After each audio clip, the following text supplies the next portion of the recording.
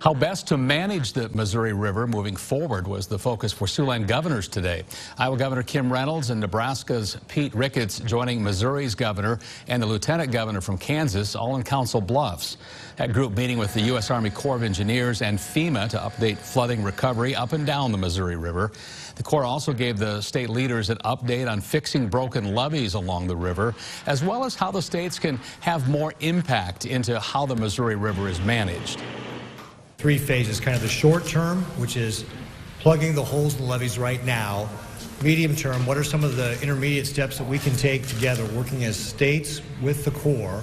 And then long term, what do we need to change the way the river is being managed going forward?